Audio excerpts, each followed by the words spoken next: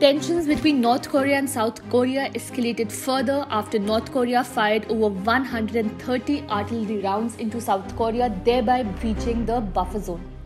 The rounds were fired from two separate sides, one on North Korea's east coast and one on the west coast, the South's Joint Chiefs of Staff said in a statement on Monday. North Korea military called the artillery firing a warning against the ongoing South Korean artillery exercises near the inland border town of Cheorwon and blamed the South for worsening tensions. The buffer zone was established via a 2018 agreement in a bid to reduce tensions between the North and the South, and Seoul called the North Korea's actions a clear violation of the agreement. The North Korea military said that none of the shells crossed the northern limit line, the de facto maritime border between the two countries. The military said that it had issued several warnings over the barrage, without giving any further details. Our military is strengthening its readiness posture in preparation for emergencies while tracking and monitoring related developments under close cooperation between South Korea and the United States, the North Korea military added.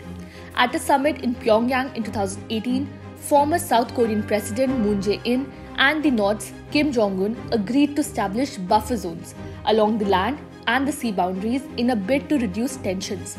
But since the talks collapsed in 2019, Kim has doubled down on his banned weapons programs. And experts say that he may now be testing South Korea by violating the buffer zone agreement. Pyongyang has fired artillery into the buffer zone repeatedly in the recent months and has also conducted a record-breaking blitz of missile launches in the recent weeks.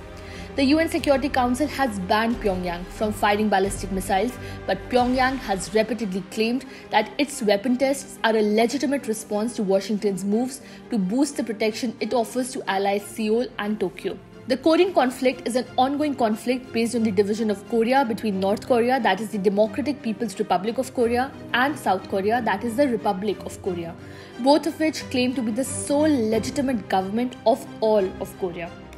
During the Cold War, North Korea was backed by the Soviet Union, China and other allies, while South Korea was backed by the United States and its Western allies. The division of Korea by the United States and the Soviet Union occurred in 1945. Both the superpowers created a government in their own image. Tensions erupted into the Korean War, which lasted from 1950 to 1953. When the war ended, both the countries were devastated, but the division remained. North and South Korea continued a military standoff with periodic clashes. The conflict survived the end of Cold War and continues to this day. Subscribe to Oneindia channel and never miss an update.